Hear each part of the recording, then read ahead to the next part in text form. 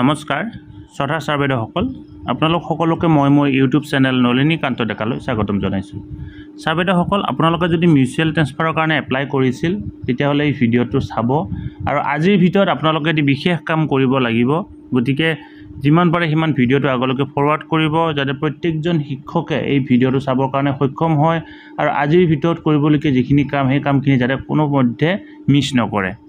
ওপৰত আপোনালোকে চাওক instruction to the postgraduate and graduate teachers of different provincialized of the government secondary school under DSE Assam who have not submitted complete documents in the portal of mutual transfer অর্থাৎ যিসকল graduate teacher আছে আৰু যিসকল post graduate teacher আছে যিসকলে mutual transfer apply কৰিছিল কিন্তু তেওঁলোকে বিভিন্ন কাৰণত কমপ্লিট ডকুমেণ্ট সাবমিট কৰা নাই বা যিসকলৰ ইনকমপ্লিট দেখুৱাই আছে সেই সকলৰ কাৰণে বিশেষ নিৰ্দেশনা তেওঁলোকে এটি বিশেষ কাম কৰিব লাগিব।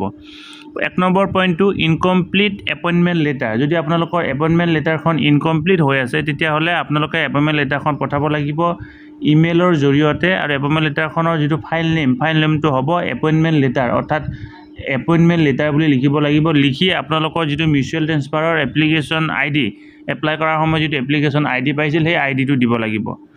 2 নম্বৰতে পোষ্টিং অৰ্ডাৰ। কিবা কাৰণত যদি পোষ্টিং অৰ্ডাৰটো আপোনালোকৰ খেলিমেলি হৈ আছে সেই পোষ্টিং অৰ্ডাৰটো তেতিয়াহ'লে কি দিব লাগিব এই পোষ্টিং অৰ্ডাৰ বুলি লিখি মিউচুৱেল ট্ৰান্সফাৰৰ যিটো এপ্লিকেশ্যন আইডিটো লিখি পঠাব লাগিব। গতিকে দুটা কথা কোৱা হৈছে এপইণ্টমেণ্ট লেটাৰ আৰু পোষ্টিং অৰ্ডাৰ এই দুটা কথা কোৱা হৈছে।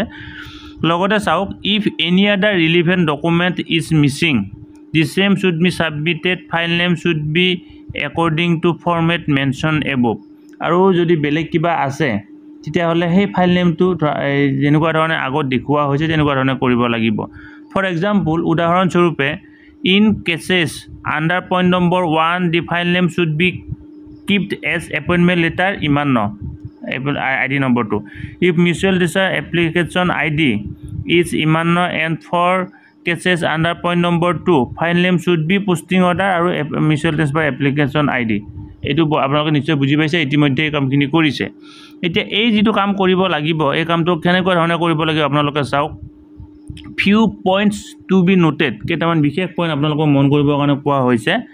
Email should be sent from the register email ID আপোনালোকে যেতিয়া এপ্লিকেশ্যন কৰিছিল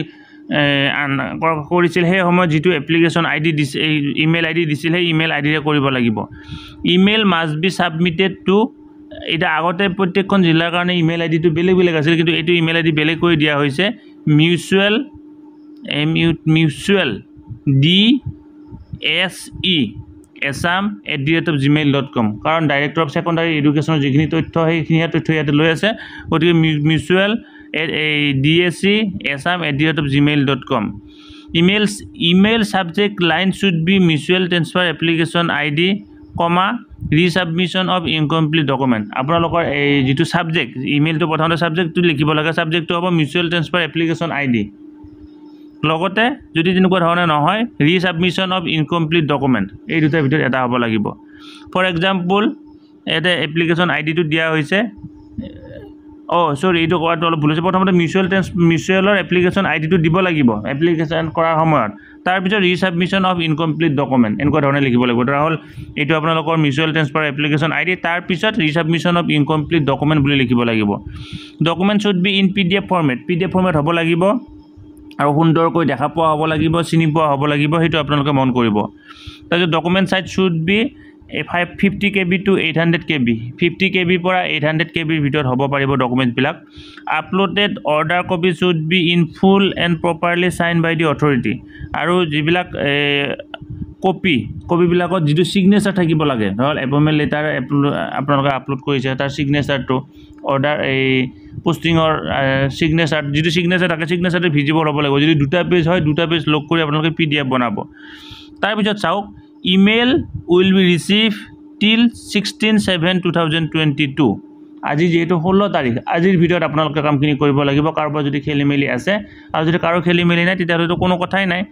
email receive after the date fix that is ইমান চেল নট বি এণ্টাৰটেইন আৰু কিবা কাৰণে যদি আজিৰ পিছত আপোনালোকৰ ইমেইল বিলাক পাই গৈ তেতিয়াহ'লে কি নহ'ব আপোনালোকৰ সেই ইমেইল যোগ্য হিচাপে বিবেচিত কৰা নহ'ব গতিকে আপোনালোকে যিবিলাক গ্ৰেজুৱেট টিচাৰ আছে আৰু যিবিলাক পোষ্ট গ্ৰেজুৱেট টিচাৰ আছে যিসকলৰ ডাটা ইনকমপ্লিট আছে এপমেল এটা ইনকমপ্লিট আছে পোষ্টিঙৰ কিবা খেলিমেলি আছে আপোনালোকে আজিৰ ভিডিঅ'ৰ কামখিনি কৰক আৰু আপোনালোকে লগৰ বন্ধু বান্ধৱীসকললৈকে ভিডিঅ'টো ফৰৱাৰ্ড কৰি তেওঁলোকেও যাতে এই কামখিনি কৰিব পাৰে তাৰ বাবে উৎসাহিত কৰক ধন্যবাদ